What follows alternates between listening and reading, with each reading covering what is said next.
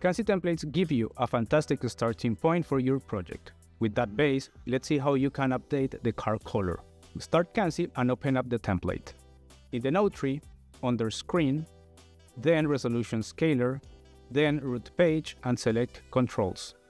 You can switch between preset car colors of red or silver, go to Properties and in the Controls section, select your choice under the car color settings. To set a custom color, you first need to go to the Library tab. Then choose State Manager, then Control, followed by Car Color, and finally select one of the colors to change. This activates the color sliders in the Property tab. As you move them, the color of the car model will update in the preview. If you prefer, you can also input HSL or RGB numbers directly. And that's it, the quick and easy way to change the color of a car in a project kickstarted using Kanzi templates.